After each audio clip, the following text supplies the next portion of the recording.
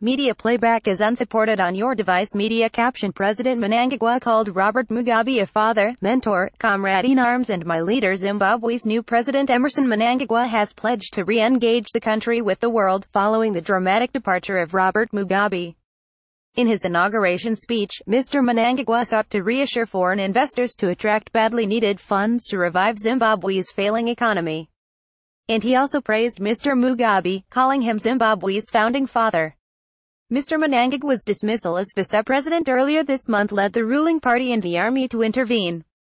Mr Mugabe, who had wanted Grace Mugabe, the then First Lady, to take up the presidency, was forced to announce his resignation on Tuesday, ending 37 years of authoritarian rule. Addressing Harare's packed 60,000-capacity national sports stadium, the new leader said Zimbabwe was now ready and willing for a steady re-engagement with all the nations of the world. He said key choices will have to be made to attract foreign direct investment to tackle high levels of unemployment while transforming our economy. Media playback is unsupported on your device. Media caption: Emmerson Mnangagwa, who is the man known as the crocodile, and pledging a new destiny for Zimbabwe, he added, "Let us humbly appeal to all of us that we let bygones be bygones." Mr Mnangagwa, who had fled the country earlier this month only to return to a hero's welcome on Wednesday, also said that Mr Mugabe's land reforms would not be reversed, but white farmers whose land was seized would be compensated. Acts of corruption must stop. Warning of swift justice. Elections scheduled for 2018 would go ahead as planned. He would be the president of all citizens, regardless of color, creed, religion, tribe, totem or political affiliation. Mr Mnangagwa has for decades been part of Zimbabwe's ruling elite.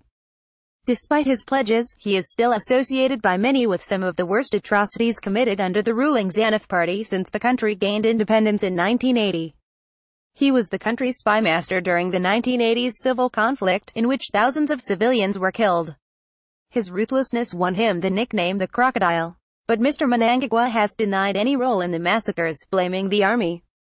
Making all the right noise. Analysis by BBC Online Africa editor Joseph Winter. Emmerson Mnangagwa's speech of reconciliation will be widely welcomed in Zimbabwe, even if his powers of oratory fell well short of those of his predecessor.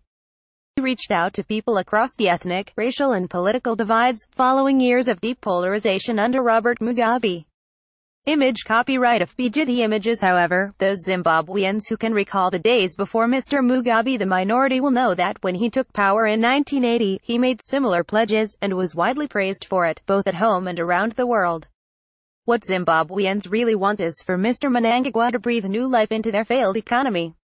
Here, he also made all the right noises, recognizing the severity of the problem. He even promised compensation to the white farmers whose eviction caused the economy to spiral into freefall. However, it is not clear where he would get the money from, and he did insist that land reform itself was non-negotiable.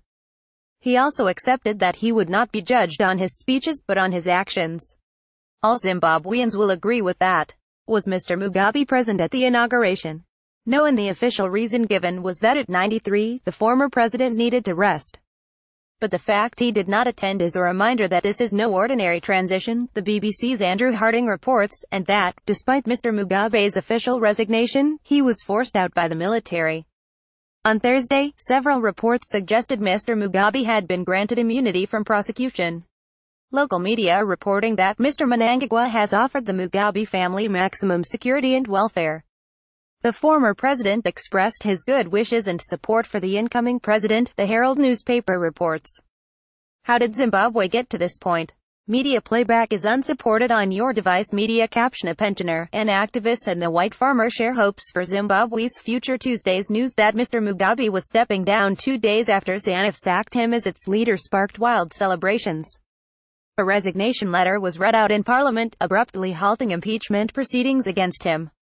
He had been under pressure since the military took control of the country a week before, seizing the headquarters of the national broadcaster.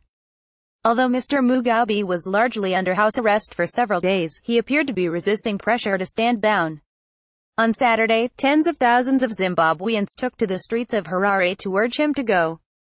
In his letter, he said he was resigning to allow a smooth and peaceful transfer of power, and that his decision was voluntary.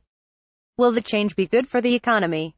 Zimbabwe's economy is in a very bad state. It has not recovered from crises in the last decade, when rampant inflation grew so bad the country had to abandon its own currency. Now, according to some estimates, 90% of people there are unemployed.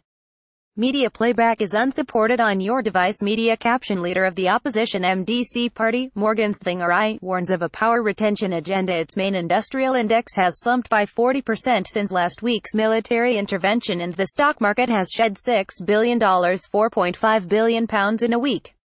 Analysts say the market is now correcting itself, optimistic of a change of economic policy under Mr Mnangagwa. However, the International Monetary Fund has warned that Zimbabwe must act quickly to dig its economy out of a hole and access international financial aid.